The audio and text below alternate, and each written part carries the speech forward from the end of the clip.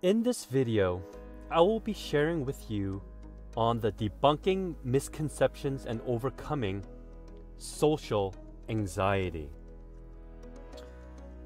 So, do you struggle to interact with others?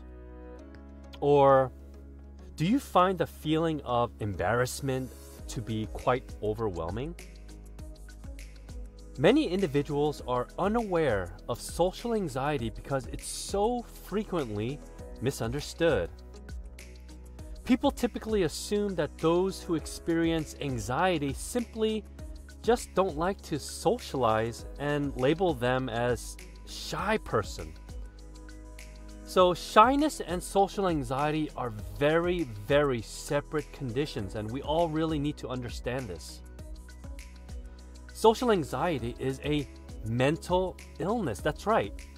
Again, social anxiety is a mental illness, whereas shyness is a personality trait. So there is a big difference. Being shy does not necessarily indicate that you struggle with social anxiety.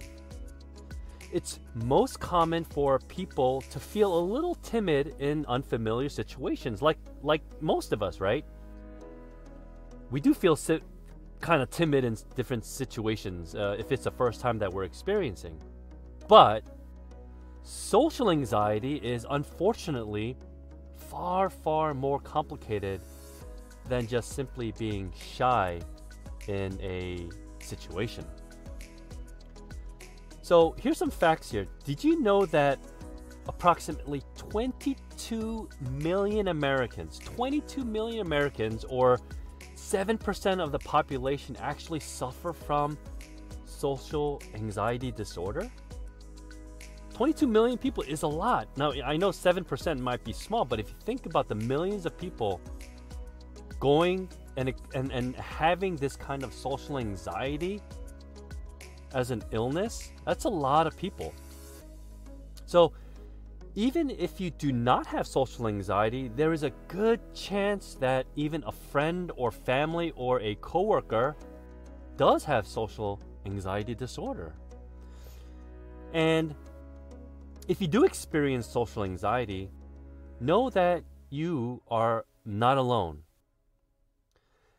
Before I go more into this, something this called social anxiety disorder, I want to encourage you to please watch until the end so that I can explain to you and share with you some of the strategies and recommendations in terms of how to overcome social anxiety. So please watch until the end. So what exactly is social anxiety? Let's go a little bit deeper into that. Social anxiety disorder, also referred to as social phobia, is characterized by anxiety or fear in social situations. So this disorder makes it difficult for a person to engage in conversations, meeting new people, and participating in social occasions. So people worry that they'll be watched or judged by others. These scenarios can make you feel anxious just by thinking about them, or lead you to overthink every situation that ends up spoiling your everyday life. Social anxiety lasts longer than just a single occurrence. If you notice, social anxiety is far different than being just simply shy. Social anxiety is never a choice. People with social anxiety don't choose to have it, and they can't decide to get rid of it on their own through simple decisions, any more than you can tell someone with being sick just get better, or to just get over it. That's not possible. Most individuals who suffer from social anxiety are aware that their anxieties are irrational, yet they are unable to control them without a doctor's assistance. People who struggle with social anxiety disorder often spend a lot of time in private contemplating their interactions with others, both during and after they occur.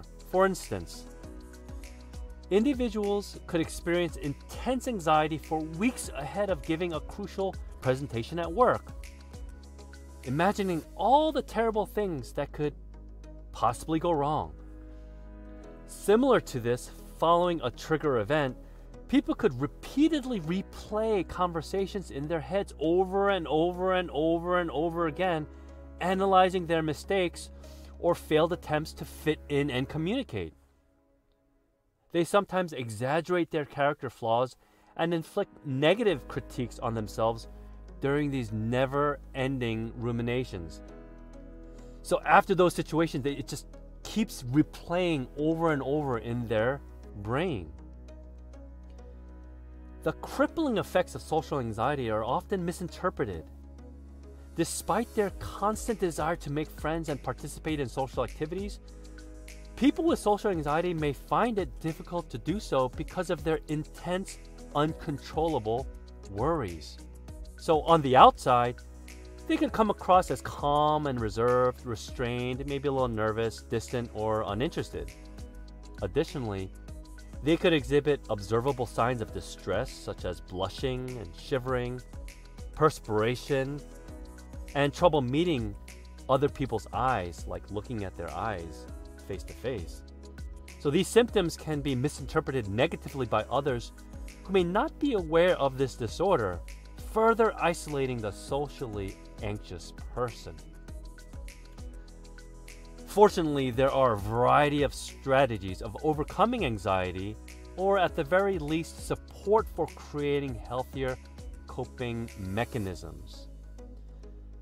Before I go further, I would love to see if you could subscribe and also like and comment below on if you actually have social anxiety disorder, or if you are shy. So what are you?